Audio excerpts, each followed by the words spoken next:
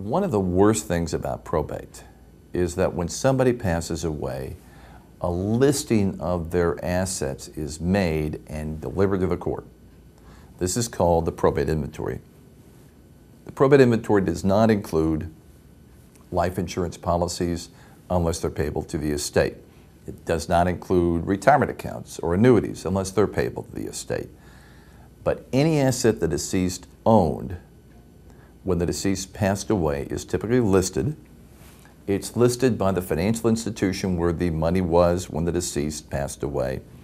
It can be listed by the amount that were in those accounts when the deceased passed away.